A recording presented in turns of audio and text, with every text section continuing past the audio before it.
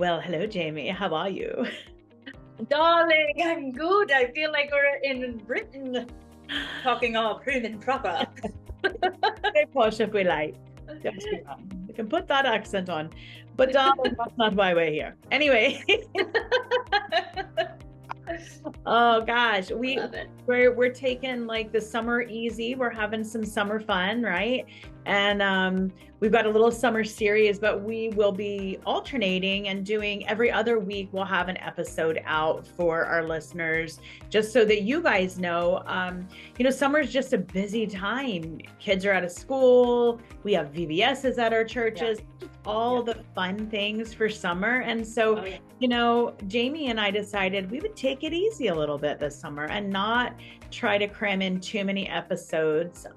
But we are going to do a wonderful series. I think it's wonderful, about women in the Bible. And we're probably going to talk about we're going to talk about the common, themes. We're going to probably hit on the Marys or the Marthas. All right. But today we're talking about somebody that I think she kind of gets lost in the scriptures. And that's Anna. So we're doing a full series on women in the Bible, and we're excited about it.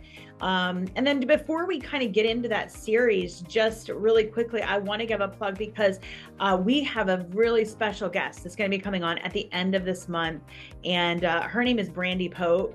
And we will have different guests coming in, but for the most part, summer's busy for people. It's hard to get guests on the show.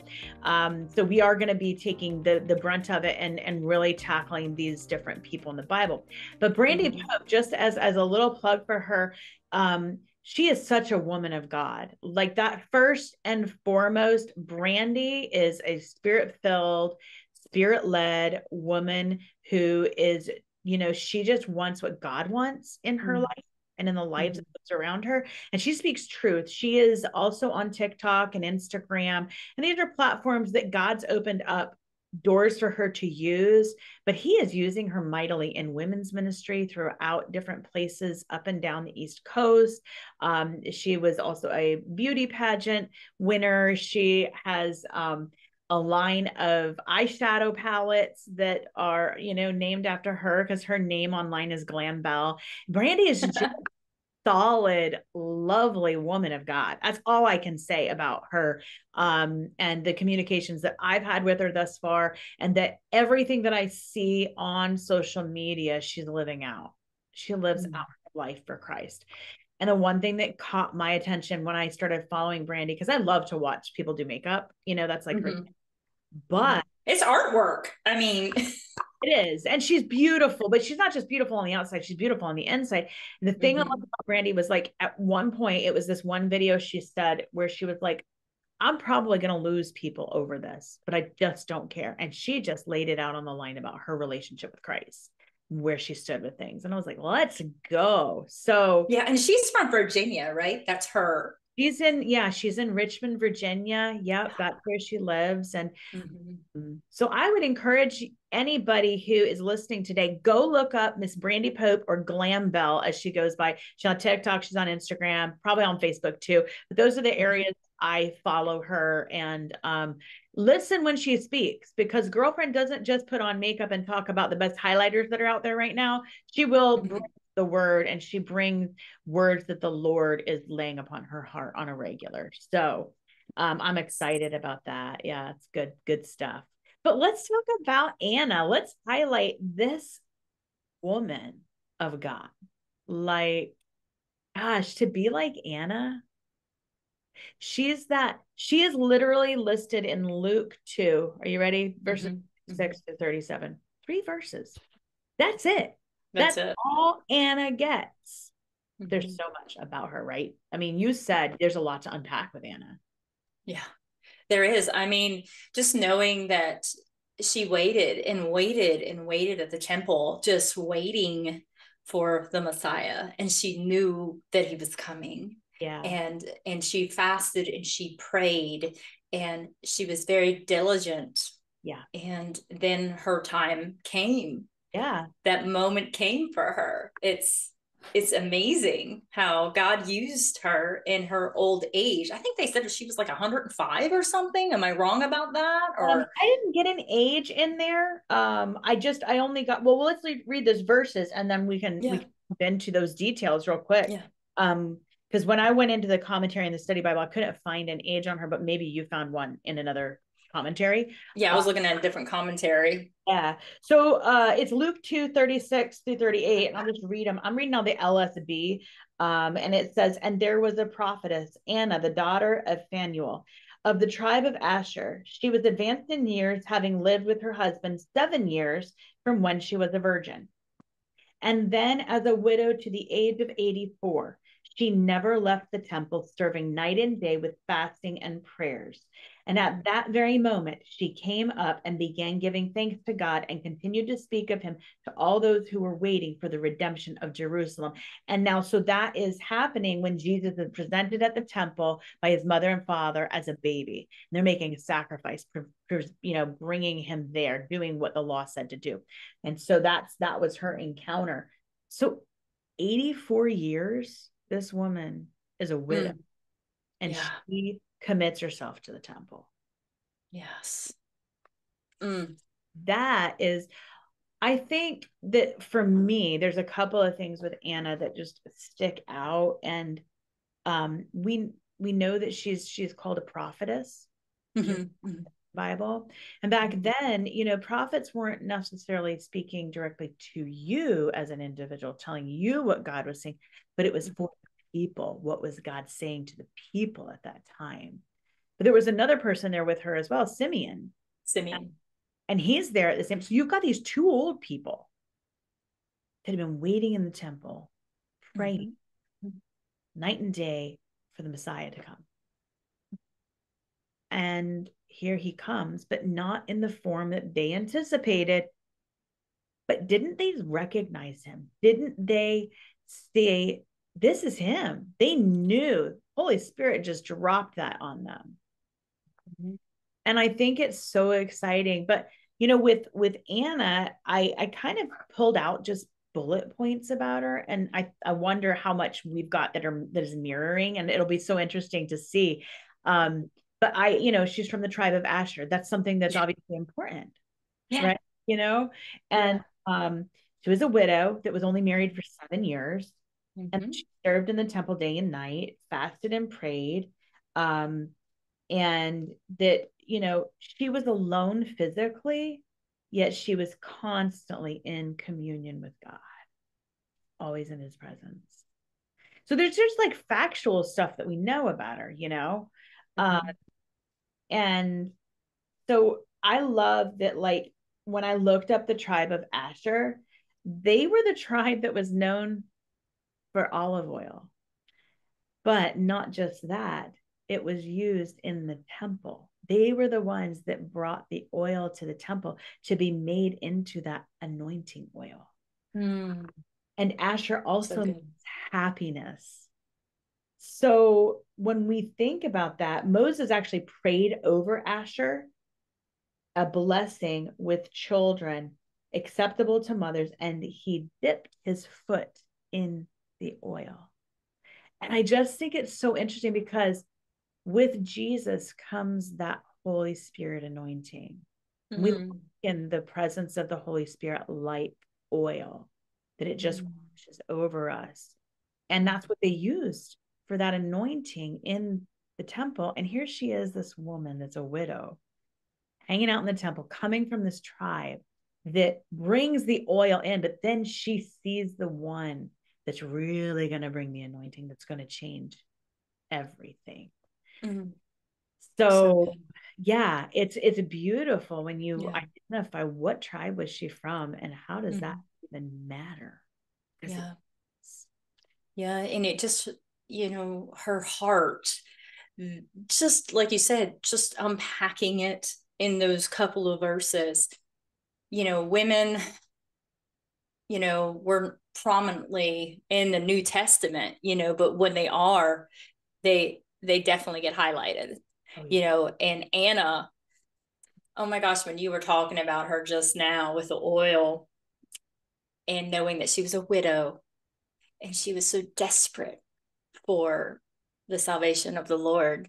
I thought about not Mary Magdalene, but the woman at the well, and just her wanting that anointing as well, even though she wasn't waiting, she wasn't like fasting and praying, but Lord Jesus engaged her. And I just think it's neat how the Lord is so good that a prophetess came to Jesus when he was a newborn baby.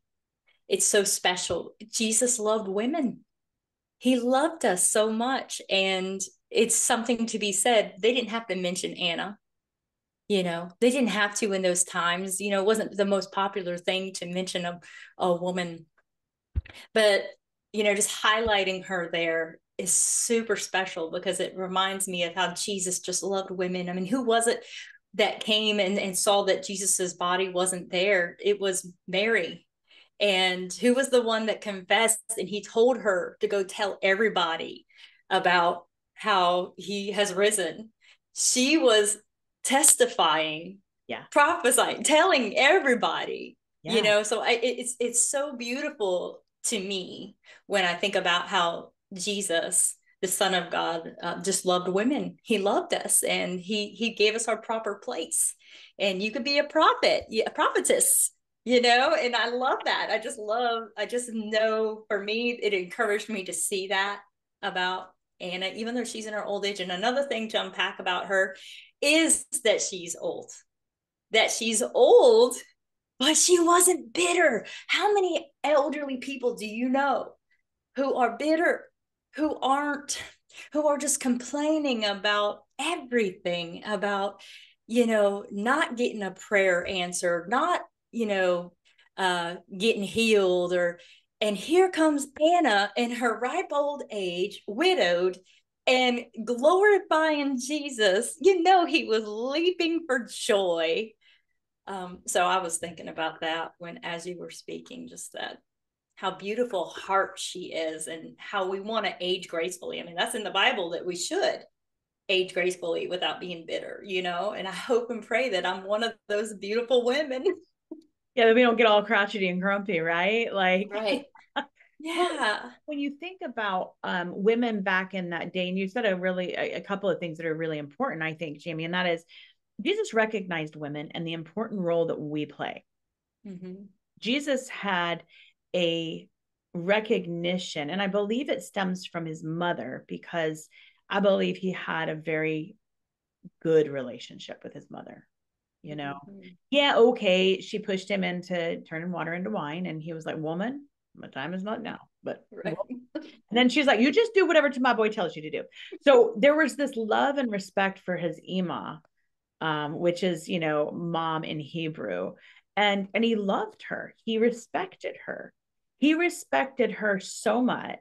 And this is why I want to look at Jesus for just a moment in his respect for women.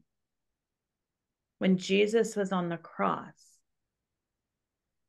he knew that it wasn't just he became a son at this one moment in time when he looks at John and he tells him, son, behold your mother, mother, behold your son, because he wanted his mother taken care of, because he knew this is it. I'm not going to be here. I'm doing what my father's called me to do, but I have a responsibility to the woman that raised me. So I've got to make sure she's taken care of when I'm gone. So one of the last things that we read that he says on the cross is to take care of his mom. That's powerful. And that says a lot about his relationship with her and how he viewed women and the important part that we play in the kingdom of heaven. Yeah. And so right that a woman would be there when he is brought to the temple to be blessed, to be dedicated by his mom and his dad. Like, it's only right that Anna would be there. Now, one of the things that's just practical that we know about Anna is that, okay, she was married and then she's made a widow really quick. Chances are she was pretty young.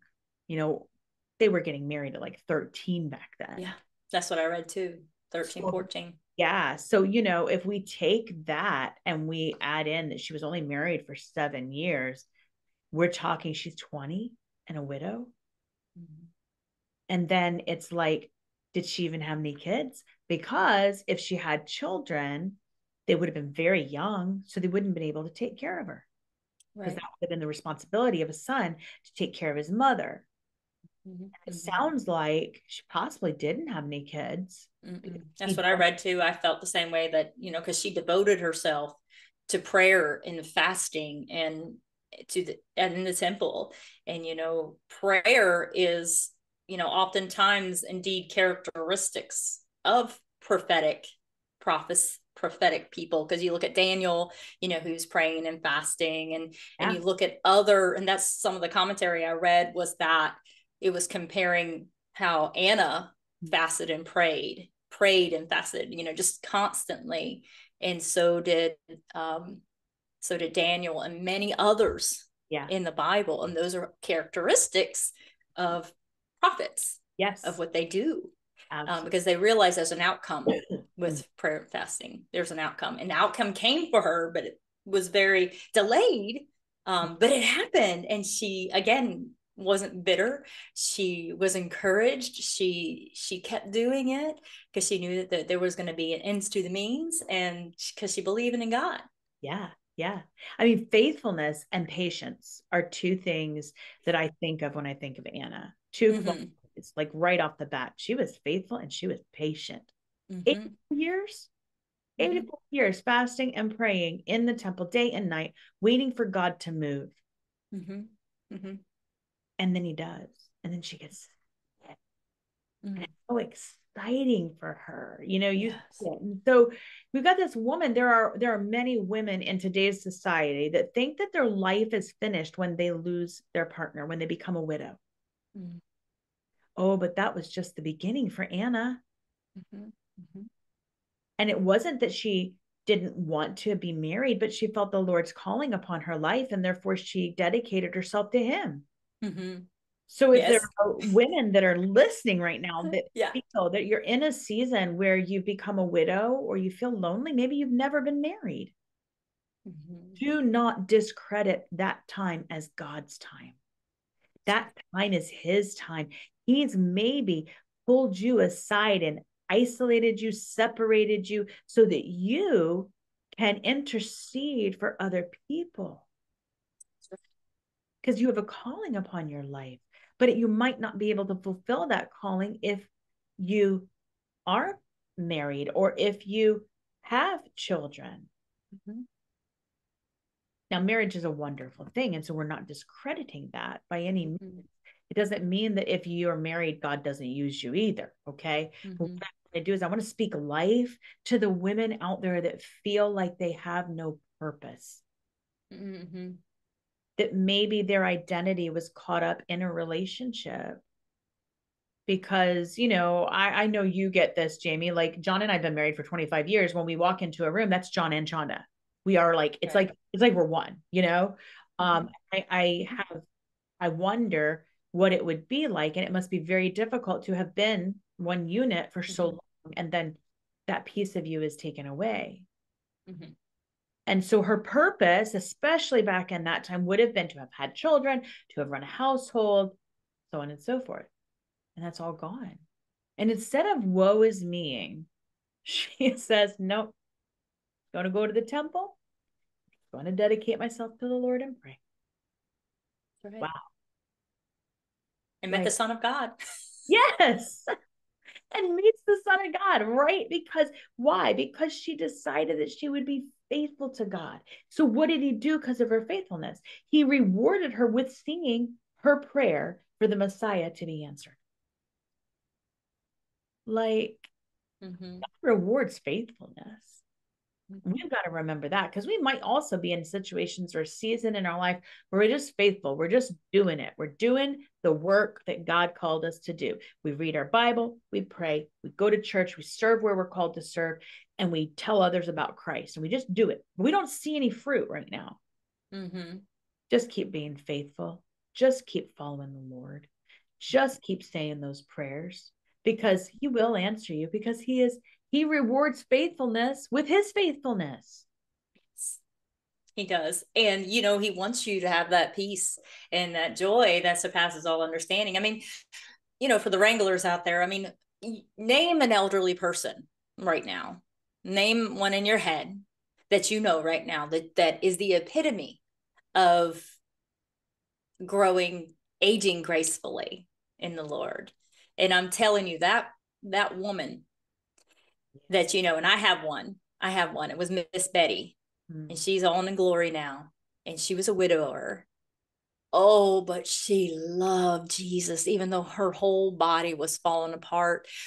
I mean, girlfriend would sit, we'd come over and visit with her. She'd be sitting in that chair with her Bible in her lap, just praising, and you can hear her singing to Jesus. And when you walk in the room, it was, hey, sweetie, hey, honey, hey, let me make you a sandwich. I mean, I'm just telling you, gracious servant heart, just the most kindest soul, full of the Holy Spirit. And to the day she died, she was glorifying. In fact, the caretaker that was taking care of her, she led her to Jesus. Wow. Praise the Lord. Testified to the Lord at her funeral.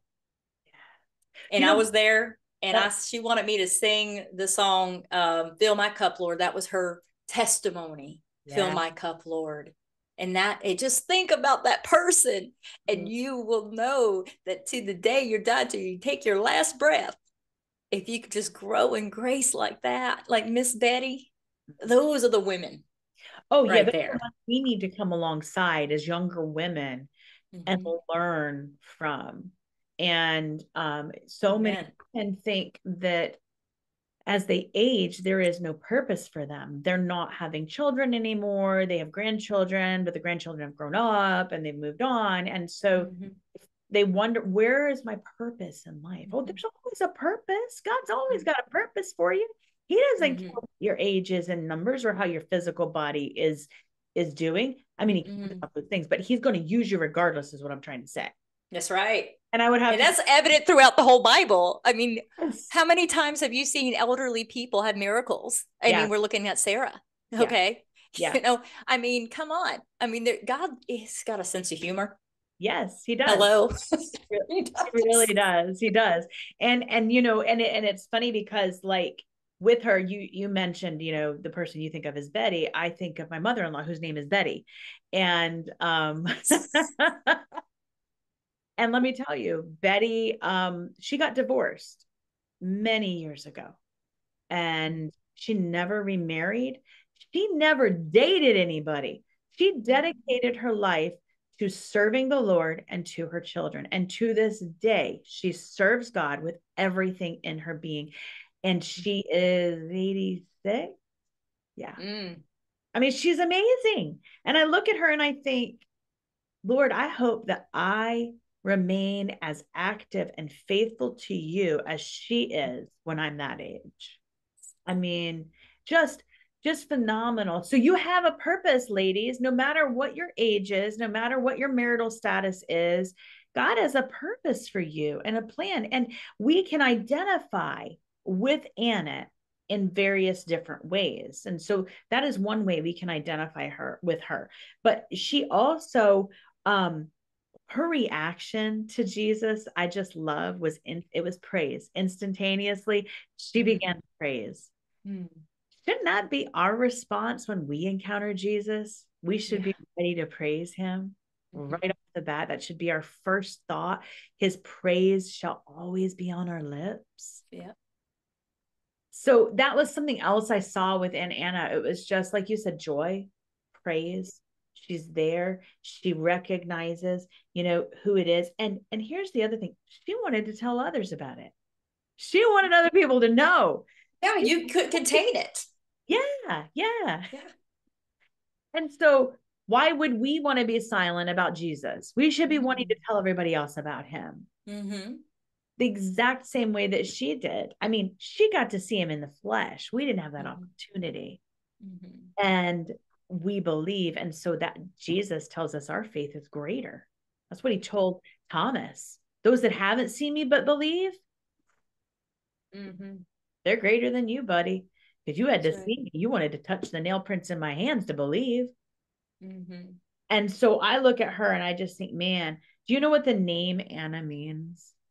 It's so beautiful. It means grace. Mm-hmm.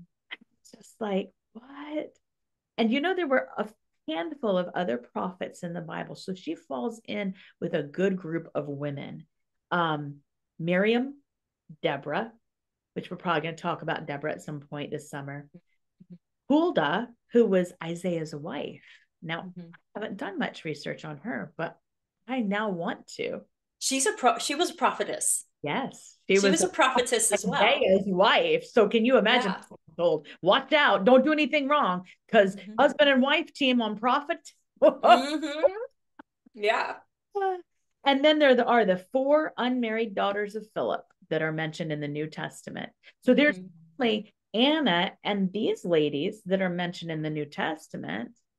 And then you have those ladies of the Old Testament. Now, Miriam was Moses' sister.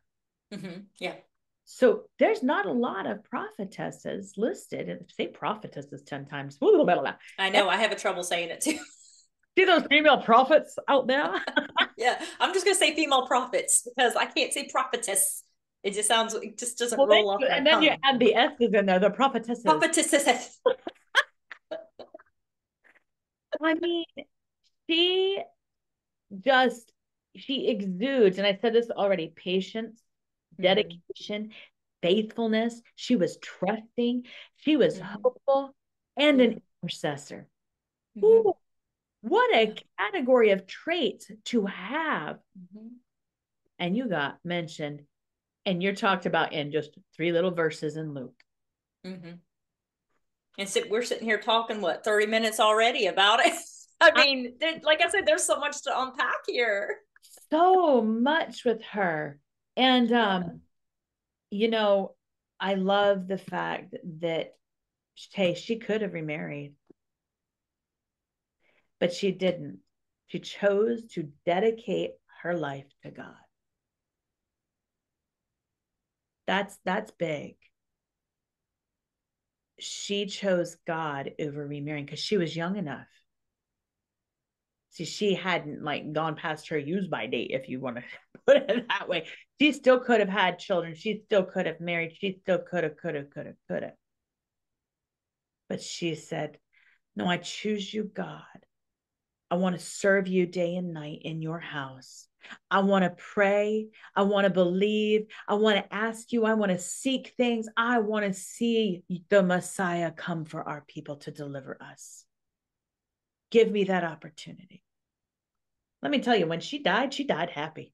She Yeah. knew salvation had come. Mm-hmm. Now, I'm not saying she died right away because we don't know when Anna died, but I'm telling you, she most Mm-hmm. likely died before he crucified, before his miracles had even been done. I mean, gosh, can you imagine the conversation she and Simeon had after that? I'm sure it was amazing. I'm sure it was just full of joy. Oh, yeah, yeah. And then telling other people. Yeah. And then people would listen because those two were the voice of God at that time. Yes, they were known as the prophet and prophetess. Yes, That you they said were in in high regard. very high regard because they were at the temple, they would have been listened to. And I think that, you know, when we look at her, she didn't want to be anywhere else but in the presence of God. And shouldn't that be our heart's desire, no matter what category we fall into today's society? Married, unmarried, single, you know, grandmother, mother, aunt, sister, whatever you are. Shouldn't we just want to please the Lord and be in his presence as much as we can? So I look at Anna and I think, what a wonderful woman of God. She had a heart after the Lord to serve him. And I wonder what her tasks were within the temple, because we know that the tribe of Levi served in the temple, and we know that there were, you know, specific tribes that did different things, from lighting the incense and going, all of those things. But I wonder what else she did that we just don't know about. I wonder what her duties were. It might have just been be there and pray. Just be faithful. Mm-hmm. Because so many times we learn about the character of God through other people. And so people would have learned how faithful God is through her, because she was not just faithful, but she turned around and saw the blessings of God and saw the promises fulfilled through Jesus, and then was able to tell other people, but our God is faithful and he keeps his promises. That's right. That's right. That's her testimony. Yeah. Her testimony, and that's us. What is your testimony? What is it? Because that's something that nobody can take away from you. That's right. Is your testimony and what God is doing in your life, and prophesying about where you're at and why you are who you are today. And it's a beautiful thing to know that no one can ever take that away from you. And it is that conviction of knowing of your identity in Christ. It's so good and it's so freeing, and to share that. And so, yeah, Anna, man, she had a testimony that would rock anybody's world, to say, I have seen him. I have seen the Messiah. He has finally come. He is the one that I have been fasting and praying for, and it came to fruition. And how amazing is that? That was the testimony and the prophecy that she was able to share with all the people in the temple and everyone else, obviously, because she was held in high regard. She was known, and she had a good reputation. Yeah. Yeah. She was definitely, respected. And because for her to get mentioned in the Bible, she definitely was respected. She was definitely looked upon as someone who, like you said, we hold in high regard. Mm-hmm. And but what an example of, I just keep going back to it because I think so many people need to hear it. When we hold steady and we stay within the places that God has called us to, and we pursue him with every ounce of our being, he will be faithful to the promises he has laid out for us. Yes, it's for his glory. Yeah. So, I mean, and I'm not going to go off on this because that's a whole nother teaching, but Hebrews 11 is really the faith hall of fame. Not one of those people that is listed got to see the promises of God fulfilled the way that Anna did. They believed and they lived and they walked and they were faithful. But man, Anna, she got to see it. She got to live it. She got to breathe it. She probably got to hold baby Jesus. Now I'm just taking liberty with my imagination here. And she probably kissed those cheeks, and she kissed those hands, and she probably smelled him, because babies smell good. They just have a different scent. And she probably spoke to him and said, looking in to the face of God, I've been praying for you. I've been waiting for you. Here you are. Right. I mean, can you imagine what Mary and Joseph was? Sorry, I got all teary because I can't imagine that intimate moment.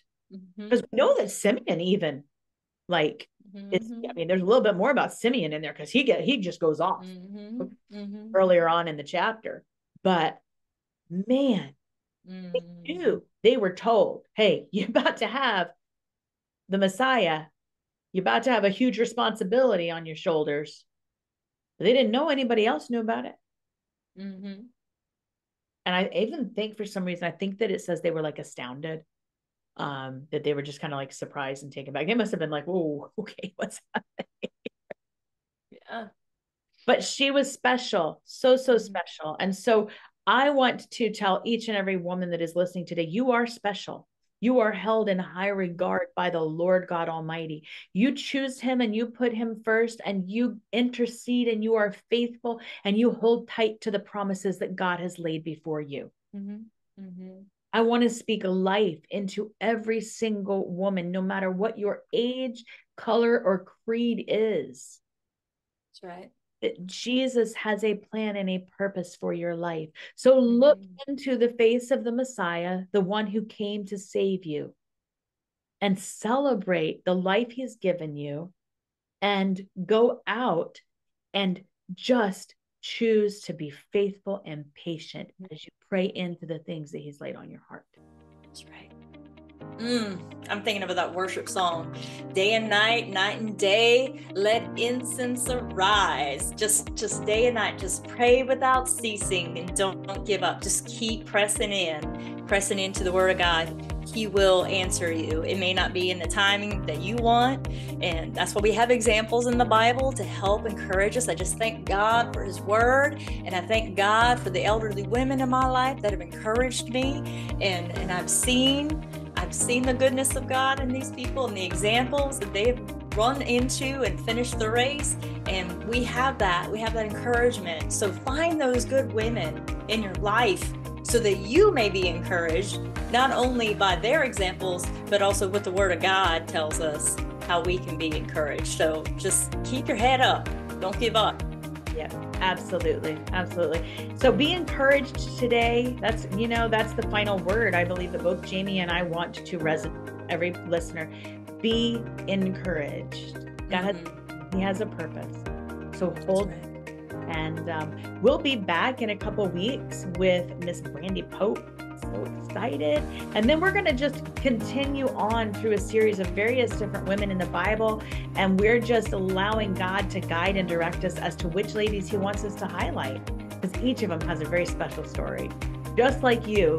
And be encouraged. There's an attack upon women in today's society. And that's one of the biggest things that Jamie and I feel strongly about, is that we want to encourage women to be strong in the Lord. Amen. All righty, guys. Well, that's us, over and out. We love you. Be blessed and wrangle in the freedom.